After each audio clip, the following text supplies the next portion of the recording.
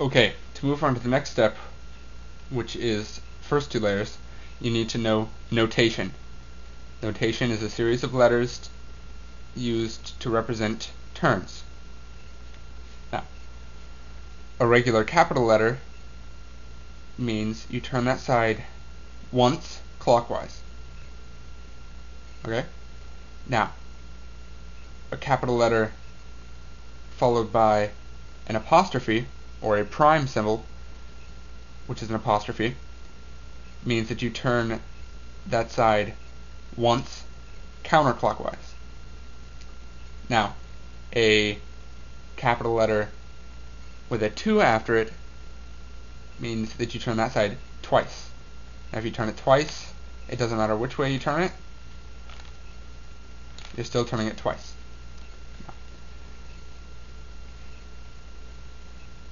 This side that's facing you, the colors don't matter, but this side that's facing you is called F. This side is U, this side is L, this side is R, this side is B, and this side is D.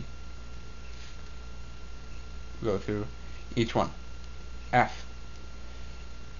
Now when you're turning it based on notation, it's as though you're looking at the face. So I'm looking at F, and I know whether you know to turn it clockwise or counterclockwise. So just a regular F, you turn it this way, like a clock. Now, once that way. Now an FI is the other way, and then F2 is twice. The 2 should be simple. It's the I's that mess people up.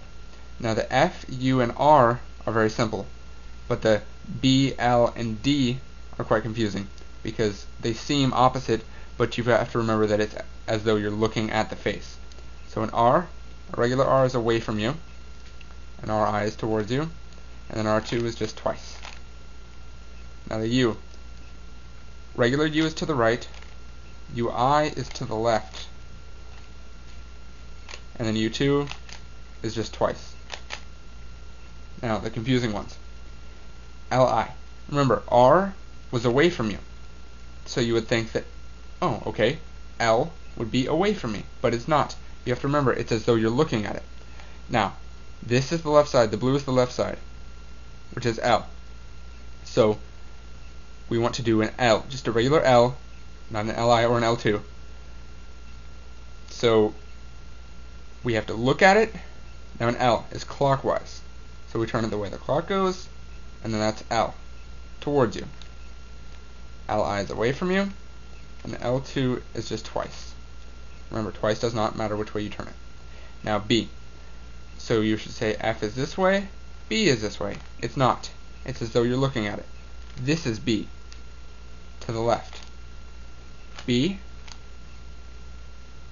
BI.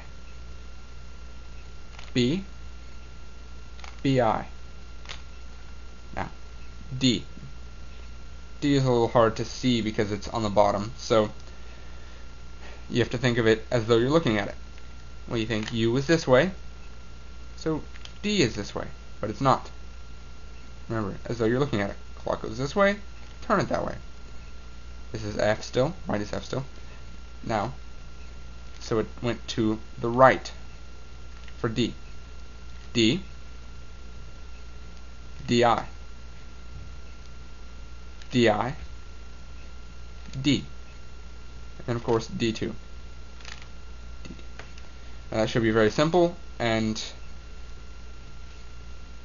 so these series of moves, you should be able to figure out which way to move them. So let's do a simple one. This is an F2L algorithm. Let me set this up. Now this one moves here for F2L. UI counterclockwise, FI counterclockwise, U counterclockwise, F clockwise, U, which is clockwise, R, which is clockwise because it doesn't have an I, U, clockwise, no I.